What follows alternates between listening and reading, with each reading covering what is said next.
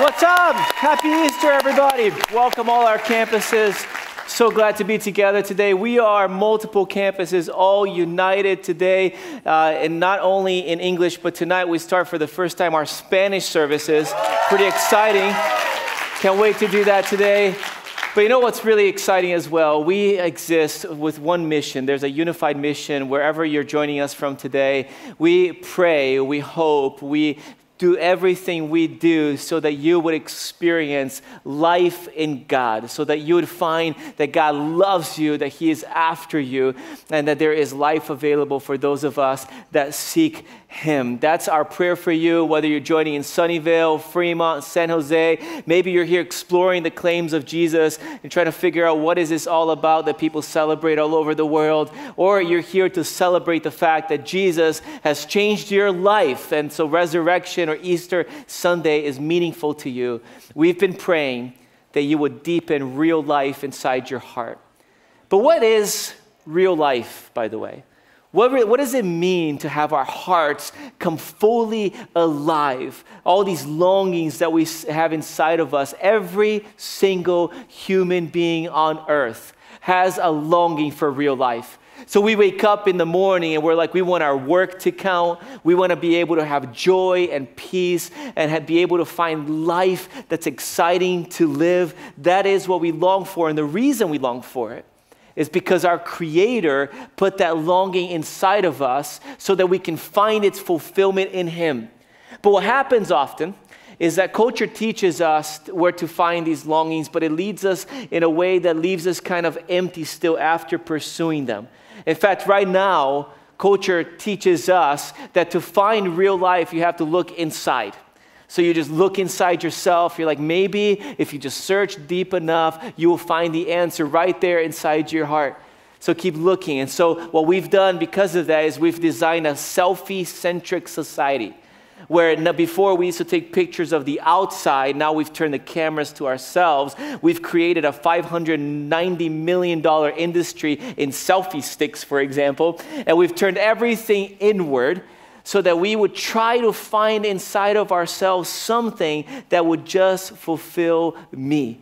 So they say to us, build your name, build your career, figure out your destiny, be in charge of your own, identity, whatever it might be that you're like. They say just look inward for the answer. But if we're truthful, we're not really finding the right answer, because the results right now in culture are not very good. In fact, statistics show right now, the data shows that 36% of us, even right here, that are joining at Echo.Church in all of America, 36% live with ongoing feelings of isolation, loneliness, and a longing to be loved and to love that is unfulfilled. So as you look around, maybe look to your right, look to your left, whatever campus you're in, it's pretty likely that one or maybe even two out of you three are currently feeling this way. Like people might not know it from the outside, but inside there's an emptiness that you've been trying to fill. See, over half of marriages that start with happiness end in heartbreaking divorce. Most young people today feel totally disconnected, even though we live in the most technologically connected generation of all time. Most young professionals or professionals in general that go to work don't feel like their work is connected to their purpose, and they have a sense of emptiness with their careers. Most people are living with this sense of emptiness, even though we are obsessed with me, with looking inward. So 51% of Gen Z right now says that their ultimate goal in life is to find happiness. Like we're on a journey to figure this out. But at some point, we have to come to grips with ourselves in realizing that our approach is just not working. So remember earlier in my life, I struggled with a lot of addiction. So I was addicted to pornography, first of all. That was killing me from the inside out. And I didn't know how to overcome it. I would try to stop it and it would not stop. I was addicted to drugs, to drug use. And I tried over and over again to stop, and it was really hard for me to stop. And I was addicted to deception, pretending to be someone I'm not. And that was my lifestyle. And I remember trying and waking up in the morning and saying, okay, I'm not going to do it today, and repeating over and over again. Sometimes it goes seasons, but then I go right back to it. And I had to come to the realization that my approach was just not working. I wonder what is in your past or in your present that you want to make sure does not make it into your future today. That when you think about your life, maybe something you're experiencing even now in the room, there's like a pain, a hurt, a wound, a shame, guilt. Maybe there's something you're carrying that you're like, I don't want that's in my present or my past to make it to my future. And if I have a choice today, I want to leave it right here where I'm at and walk away with freedom from whatever that is. I want to show you today how to get there. There's a principle that Jesus taught that allows us to experience this kind of freedom. In fact, today all over the world, there are people celebrating the fact that they believe that Jesus was raised from the dead. But the thing that's astounding about this is they're not just celebrating an event 2,000 years ago. Most of these people, billions, claim that Jesus has changed their life now. Like that he is still alive, changing their lives. But you see, Jesus' way of thinking and his teaching were completely paradoxical to the ordinary way of thinking. They were contradictory to a lot of people and to his culture. And they still are today. His approach is often very different than what we experience in the world. And in fact, I want you to hear a story today of what happened to Jesus in one particular event of his life, where people came to meet him during a festival called the Passover Festival. It just happens to be that this is the Passover week as well, which is a Jewish festival that's still celebrated to this day. Christians celebrate now Easter during the Passover week in fulfillment of the actual Passover. But 2,000 years ago, this same week, some people came to Jesus to ask him a question. It's in John chapter 12, and let's hear together what the Word of God has to say. It goes like this. Some Greeks who had come to Jerusalem for the Passover celebration paid a visit to Philip, who was from Bethsaida in Galilee. They said, "Sir, we want to meet Jesus." And then it says that Philip went and told Andrew about it, and they went together to ask Jesus. So in case you're wondering what's happening here, first of all, the Greeks were not really where they usually were. So this is Israel, they're in Jerusalem, most people were Jewish. Jesus attracted all kinds of people to hear him teach. So in his first century world, people would travel from all over that world to come see what's going on with Jesus. Now, the Greeks represented the irreligious of the day. They were the people that were skeptics often. They were intellectuals and philosophers. They were very wealthy. Jesus attracted those people, but they were also the kind of people that said, that's not quite my thing, but I'm curious about Jesus. And maybe you identify with these Greeks. Like you came here today, someone maybe dragged you or whatever, drew you to Echo.Church. But you're here, you're like, okay, I don't really know about this whole religion thing or about Christianity or about faith, but I am curious about Jesus. That's what the Greeks were doing right here. So they went to Philip, one of Jesus' apprentices, or we call them disciples. And Philip's like, hey, let me go ask Andrew. So we went to Andrew. Andrew was like, can you do this with me? And he was a little bit hesitant. By the way, we all seem to have this kind of friend. It's like when you're hesitant or scared or afraid of something, you're like, I know if I ask that guy or that gal, they'll do it with me. Anyone have a friend like that? Or maybe you're that friend that's like, you tell me the adventure, I'm there. I had this experience 2 weeks ago. I was at a retreat in Colorado, and there was about 60 people there in this beautiful hilly area, and they invited us to ride horses. So they said, hey, if you are a beginner, go to this group. If you want to do the intermediate horse riding experience, go to this group. If you want to go to advanced, go to that group. And then they continue to tell a story how last year, the advanced people had a blast, but 2 of them got thrown off their horses because it was so intense and had to be helicoptered into the hospital. But I heard the adventure part. I kind of ignored the helicopter part. And I looked at the guy next to me, my friend. I was like, I'll do it if you do it. And He literally goes, I might need a shot of whiskey before doing that. And then we talked ourselves into it. 4 of us out of 60 went to I'm not a horse expert at all. I had done it a few times, but there's something about the thrill. I'm like, I'll do it if you do it. I wouldn't do it alone, but I'll go if you go with me. That's basically what they're doing. I survived, by the way. I didn't get hurt. Thank God. I'm good to go for you. But they went together and they asked Jesus. Now, you might be wondering, why were they hesitant? See, Jesus was a very unique person. He both cared for children and was gentle and loving and forgiving and embraced people that nobody else wanted to embrace in life, so they had friendship with him. But he also casted out evil spirits out of people, spoke with incredible authority and power, and healed deadly diseases. So they were not only friends of Jesus, they actually had a sense of awe for Jesus. They knew this is not an ordinary person. But the other side of it is that when Jesus came and began teaching, he told the people, hey, we're going to go first to the Jew and then to the Gentile, the non-Jews of the world. And maybe in this occasion, they're like, is it time? It's kind of like when you start a company and you say, we're going to go local before we go global. And Philip and Andrew, they're like, is it okay now to bring the outsiders to Jesus? I don't know. I'll go if you go. I'll do it if you do it. So they went. And then Jesus gives them this odd response. He says, now the time has come for the Son of Man to enter into his glory.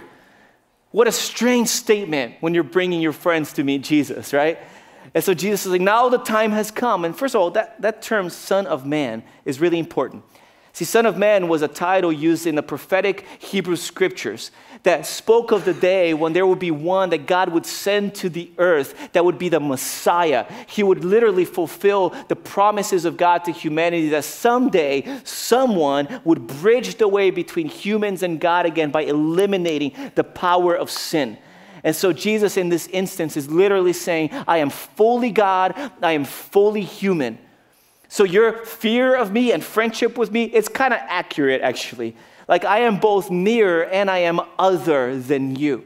And so he says, the time has come for the Son of Man to enter his glory. Like, what I came to do is about to be fulfilled among you in front of your eyes.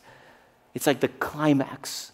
Like when you've been working on a product for a long time and you're about to reveal. That's the time of glory. So he said this to them. They were probably just staring him down. And then he continues to explain how this time of glory would unfold, but in a way that is also pretty strange and counterintuitive. He says this, I tell you the truth, unless a kernel of wheat is planted in the soil and dies, it remains alone. But its death will produce many new kernels, a plentiful harvest of new lives. Those who love their life in this world will lose it. But if you care nothing for your life in this world, you will keep it for eternity. Anyone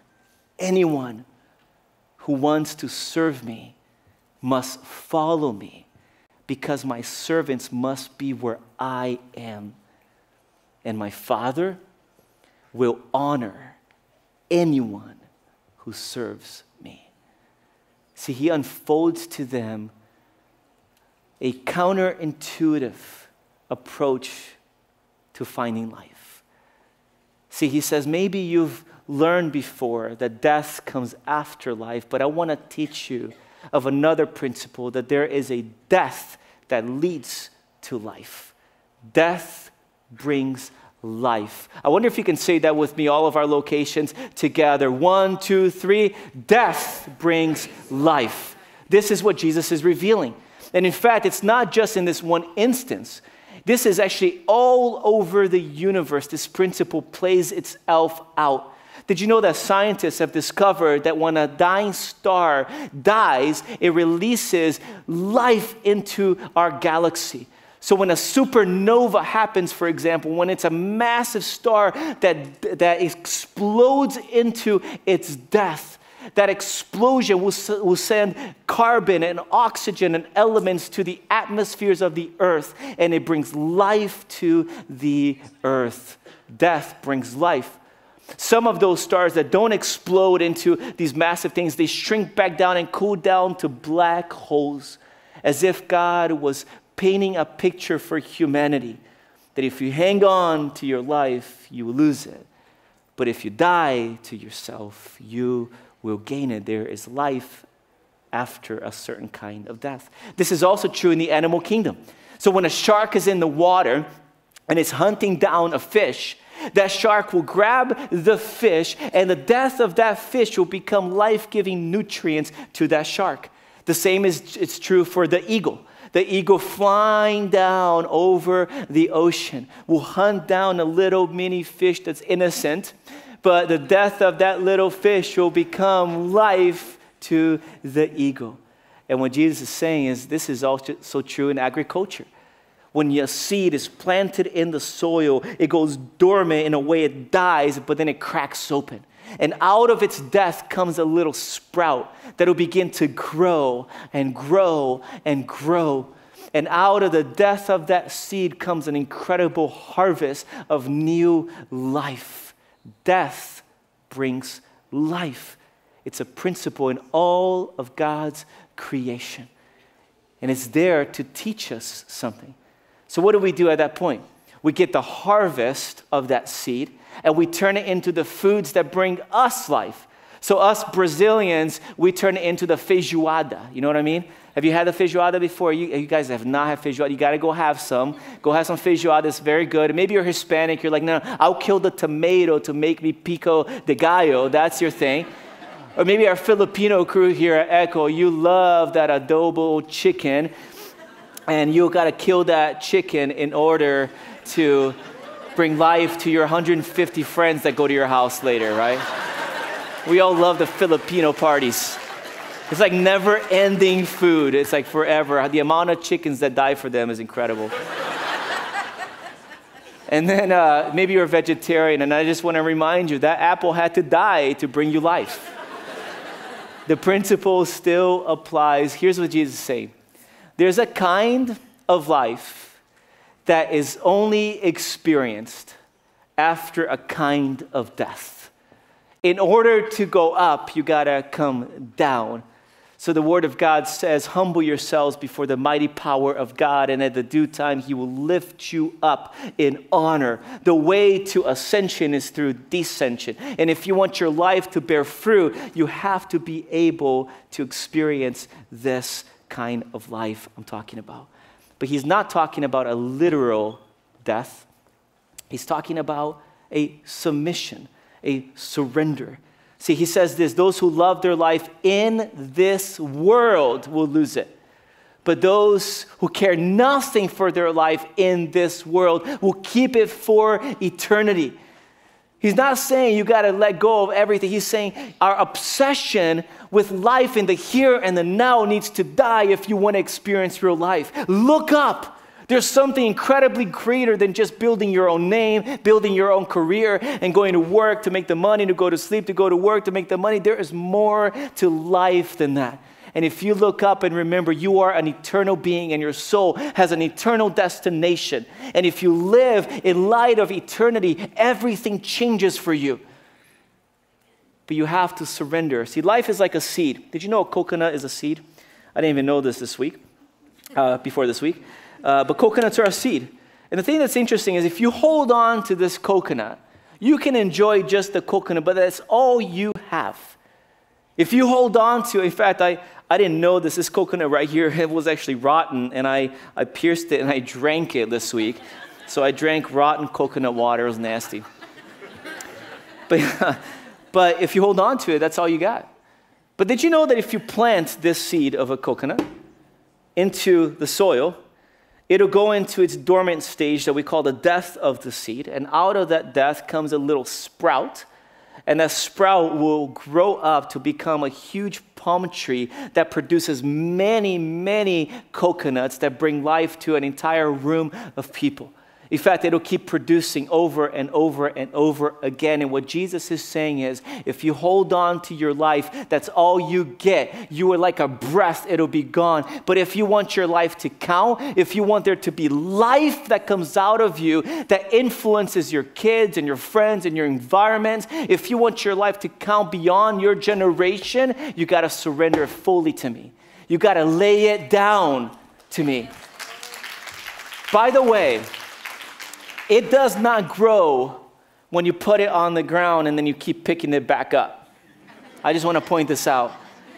There's some of us, that's what we like to do. Like, okay, God, I'll give you some, but not all of me.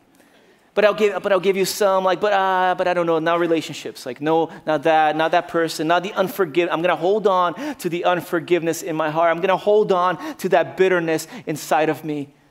But Jesus teaches us a new way.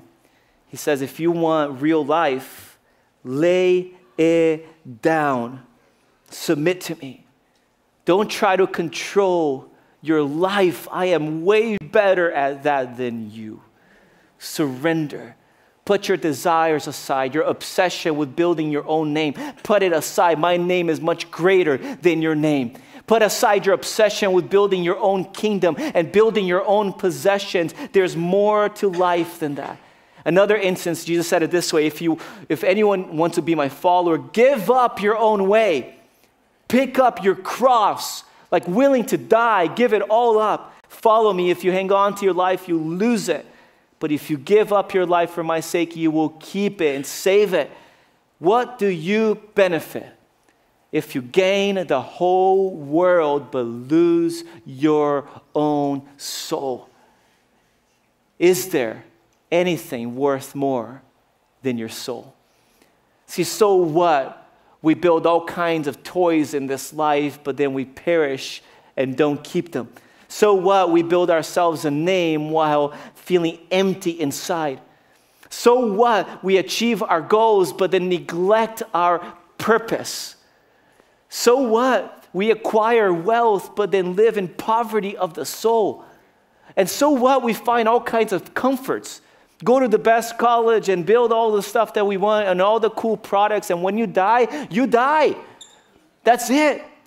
So what if we do all that, but the eternity and the destiny of our souls is not guaranteed to be in life with God? See, Jesus can take the dead parts of our life, the shame and the guilt and the addictions and the mistakes and all of that. And he says, look, the answer is not in you. The answer is in him. And if you surrender your life fully to him, then he gives you the strength to change you from the inside out. A life of fruitfulness begins with a posture of brokenness. This is why it says, confess your sins to God so that you may be forgiven. Admit you're broken and you'll find life. Come to me, God says, in all humility, humble yourselves before God, and he'll lift you up. This is the life that he designed us to live. I want you to see a story of someone right here at Echo who surrendered her life to Jesus so that he can bring back life into her. Check this out. My name is Dapaita Fonakalafi, and I have been with Echo for almost 3 years. My old life before Jesus was everything I did. It was destruction. It was death. It's from the shame, is from prostitution, from stealing, the lies, like all of that brokenness. There was a point where my brokenness was leading me to places where I would cut myself because I didn't want to feel the pain. I didn't want to endure that pain. I wanted to feel a different type of pain. Years later, it led to me wanting to end my life. I tried to overdose because of the pain that I was going through during that time. So everything leading up, like, it was just leading to more destruction. And then later on, a couple years later, I ended up losing my brother to suicide.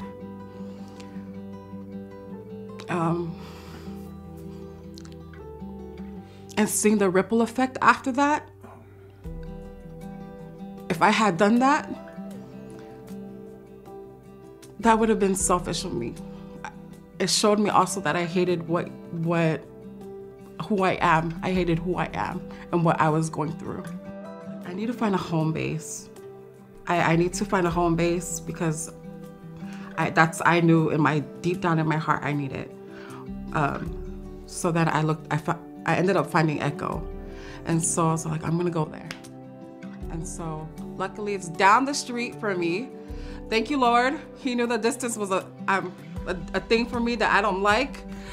So the glory goes to him. And it was the people at the door for me, the greeters. Like, I can't emphasize how much the greeters at the door was a sweet taste of Jesus's love for me. Like, just welcoming me with my brokenness, my shame, and just everything that I was carrying around with me, and let alone hiding it from the world, and not bringing it out to the light so that way he can use it. Alpha was the game changer for me.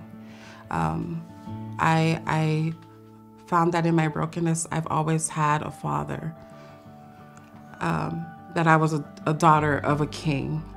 That's where I found it started my journey as who I was and who God intends me and sees me as in all my sinful ways and brokenness. The community that I was in, they walked alongside me, which was a very,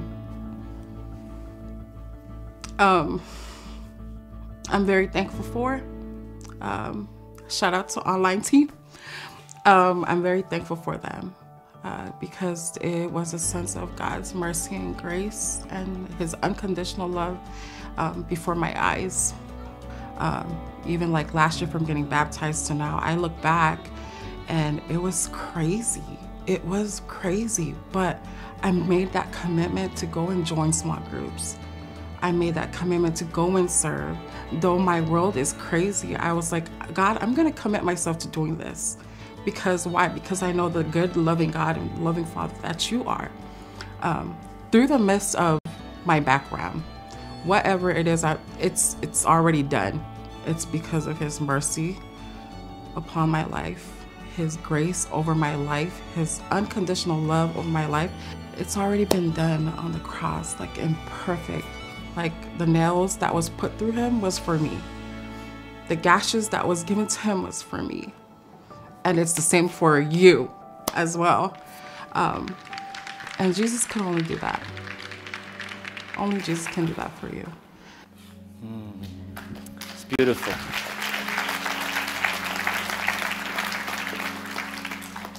See, real life begins with our surrender to the one who created it.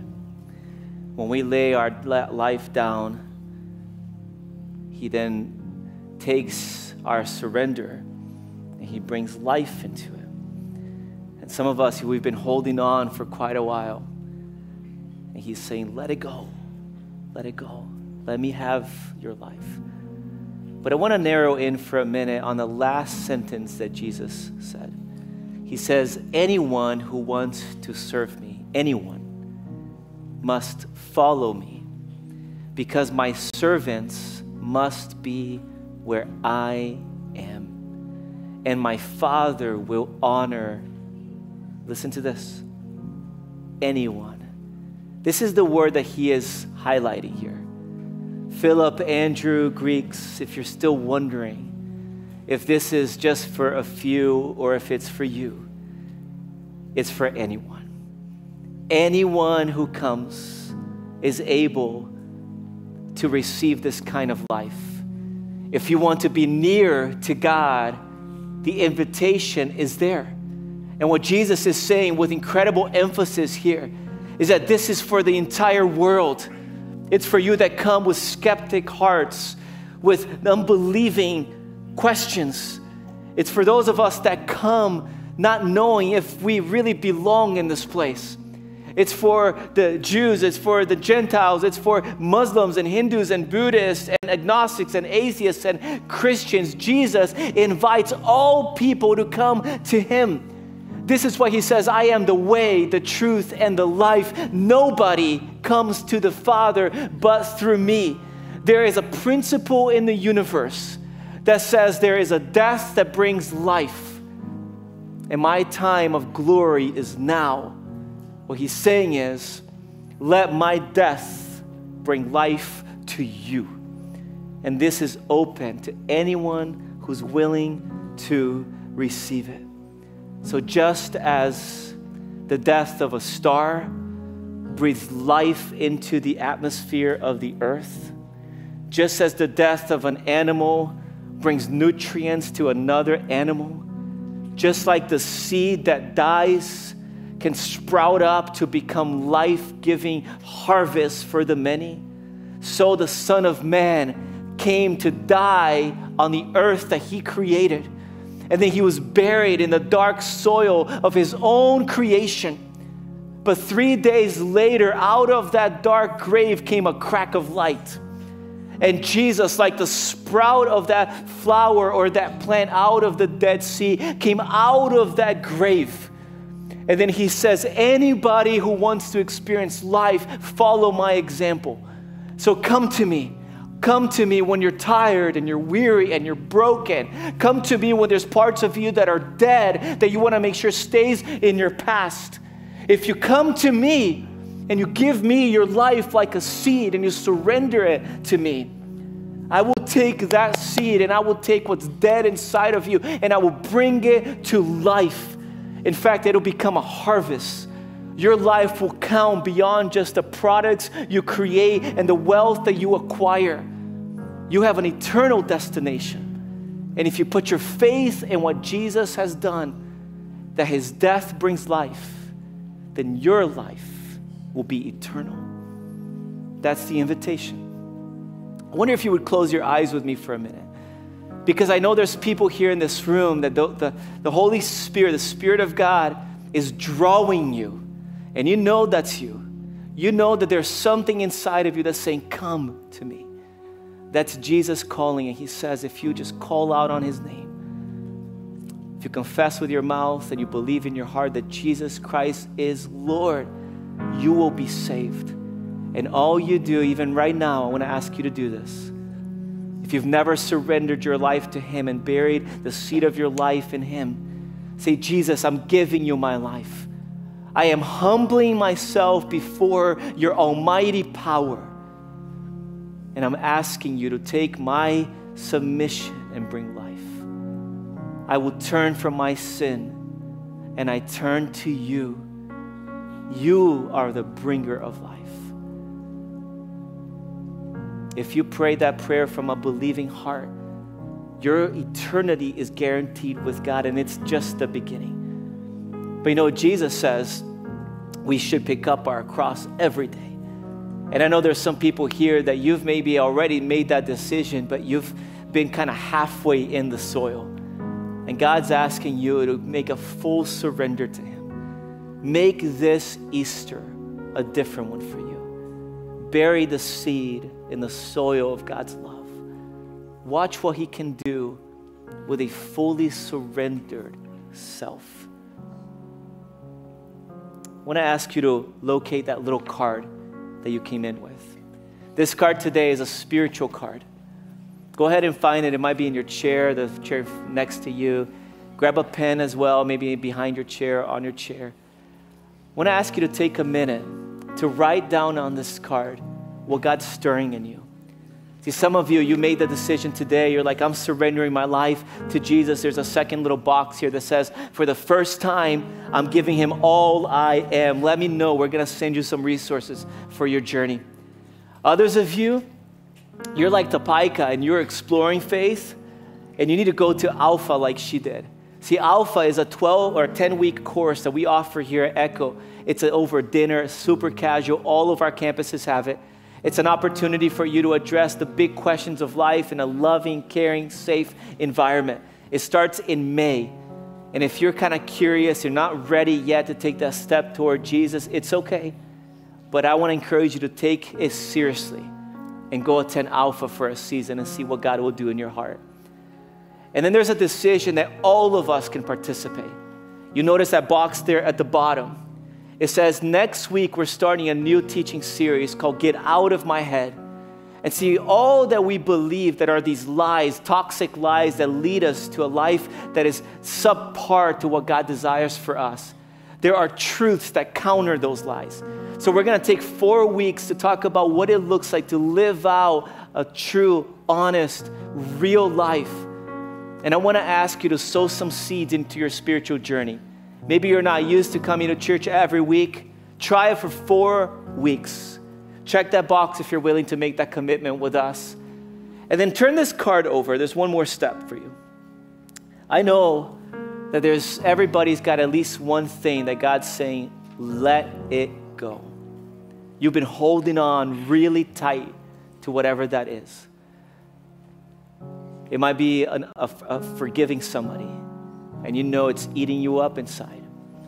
It might be actually pride that's kept you from submitting yourself to God because I don't know what people will think. I don't know. It might be even some things of your past that you've held on to. Like, God, I'll give you part of my life, but not that part of my life. Would you write it down? What are you letting go of today? And then write down below that, what will you gain? Like, what's your prayer? Like, God, I want freedom. Maybe it's one word. I want life. I want peace. I want your promise, God, of joy in my life. Take a minute to write it down even now. We're going to give you a chance to turn these in on your way out today. There are going to be ushers and greeters at the doors, and we're going to pray for every single one of these cards of everybody in our audiences today. But I'm going to pray in just a minute as well for us. But before I do, I want to ask you to do one additional thing if you're a follower of Jesus. See, this Sunday is special for us because it's not a historical event. It's personal to us. And if you're exploring faith still, or you have questions, that you can use this moment to just think about the song and meditate and search your heart. But if you're a follower of Jesus, I want to encourage you to find that little cup, the communion cup, in front of your chairs. And it might be underneath your chairs. Just find that communion cup near where you are. And there's a little flap you're going to open throughout the song. And just at some point throughout the song, open that first little flap that's got a wafer. That little wafer represents the body of Jesus. And as you take that element, let it remind you that his body was broken for you. And then whenever you're ready and you search your heart, peel off the next little layer that's a cup, that's a grape juice. That grape juice symbolically represents the blood of Jesus. Drink it throughout this song to remember his blood was shed for you. He did it because he loves you. And he invites you into relationship with him. So you can stay seated in the beginning of this song, finish your cards, take your communion, and when you're ready, you can stand with us and sing this song. Father, thank you that you are kind and generous and loving, that you take our submission and our humility, and you lift us up, and you honor your own creation when we look up to you. So Lord, let us be reminded of the depth of your love as we surrender our lives to you. In Jesus' name, amen.